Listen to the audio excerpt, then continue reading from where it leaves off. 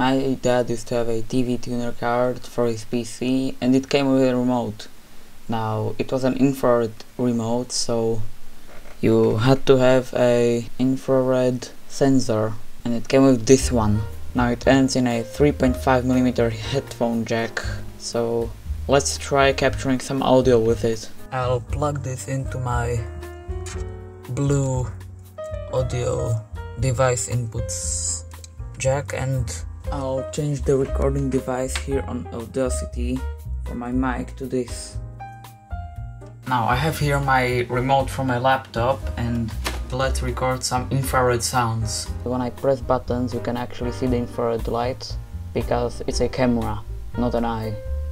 So like when I press some buttons you can see the light. So I'll take this sensor, I'll turn on recording, and it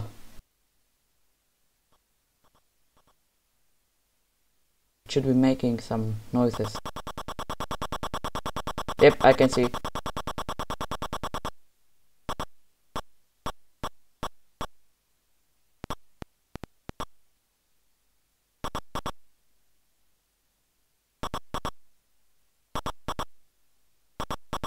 Interesting.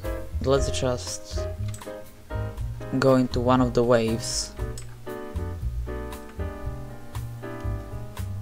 Let's pick this one. It goes up, down, up, down, up, down. This is probably 1 and this is probably a 0. What's this? Oh. Okay. And now this is the actual clicking. Look at this.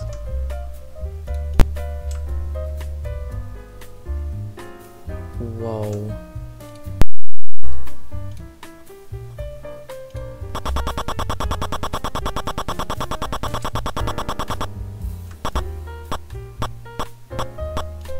Interesting. So this is a pretty cool thing. Also, my phone, if you can see here, whoa, it like blinks, and when I turn it on it blinks even faster. So let's try capturing that.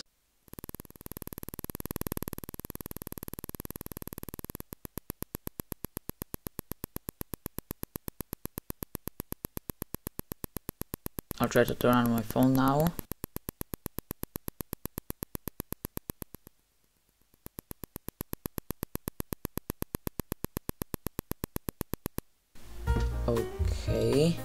Okay, let's see what the audio wave looks like. Okay, whoa. Okay, that's too far. Let's do the spectrogram now, so you can see these rapid bursts. If you liked this video, you can comment, like and subscribe, all the usual stuff if you want. And I'll see you in the next tech shenanigans. Bye.